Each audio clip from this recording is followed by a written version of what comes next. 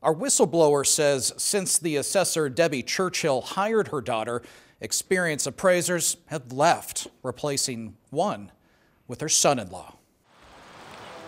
Every year, homeowners pay a property tax. A county assessor measures and inspects every 6 years, determining your home's value.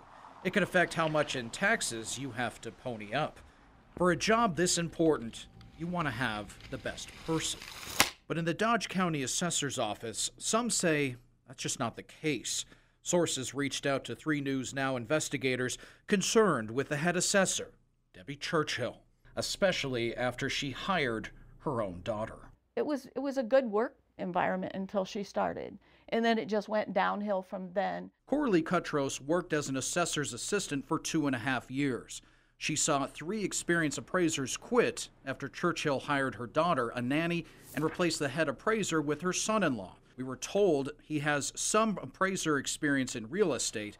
We asked for copies of both the daughter and son-in-law's resumes. We didn't get them. We reached out to both family members who refused to comment. Nepotism, favoritism, I mean, it's making us like we're all trash, and why should we do anything? Because, her family members get away with and can do what they want. Sources claim Churchill gave the jobs to her family without posting the positions online.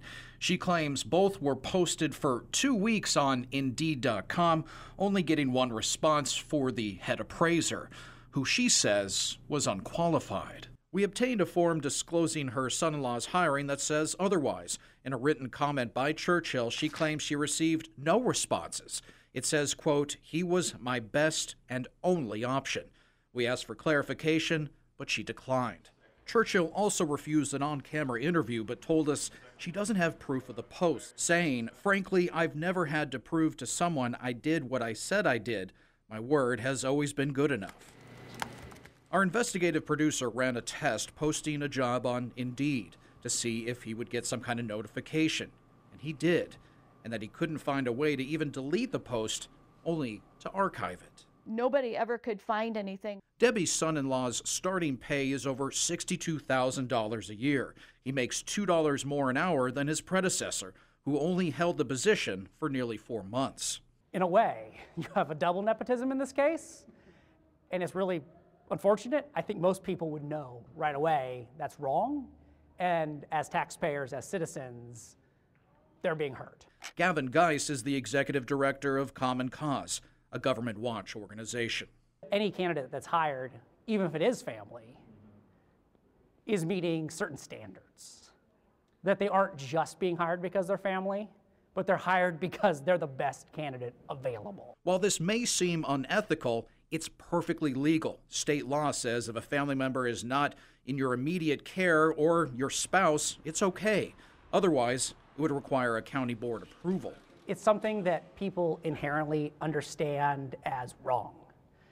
It strikes them at the core of who they are that government positions, government resources, shouldn't be used to benefit an individual or their family.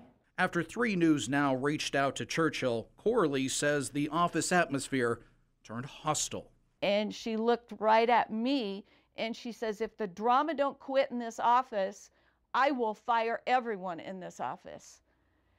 And it's like, why are you threatening us to fire us?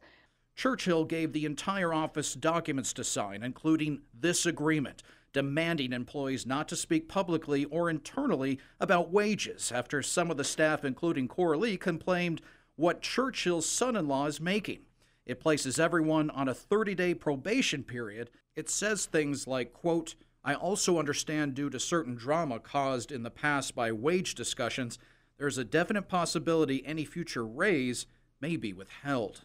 Sign that or a resignation letter. Coralie decided not to sign either. She goes, "Oh, I'm terminating you." And I go, "Well, why?" And she goes, "'Cause you're unhappy." Oh, that's a good reason. Before her firing, Coralie brought her concerns to the Dodge County Board of Supervisors. The response, Churchill can do what she wants. I'm really not going to comment on that. As county board chair, the assessor is an elected official, and in this case, governs the assessor's department's her jurisdiction. And that's why Coralie and others are getting the story out. They see this as an abuse of a government position, a clear case of nepotism and favoritism. While legal, it doesn't sit right with them. I mean, I think she just wants to make it a family thing and hire her family members, and then she can kind of run them how she wants, and no one will stand up to her. It would take a change of states or local law to make it harder to hire family members. We spoke to State Senator Lynn Walls, who represents Dodge County. She promises to look into the law, saying, "I do see a loophole in the law, and my staff and I are looking at legislation to remedy the situation." As for Coralie, she will enjoy some time off before searching for another job. We also just learned Coralie might not be eligible for unemployment. Churchill says she was fired for being insubordinate, a claim Coralie denies, and the state is investigating. And if you're interested in attending the Dodge County Board of Supervisors meeting, that's going to be held this morning at 9 a.m. Reporting in the studio, Jeff Van Sant, 3 News Now.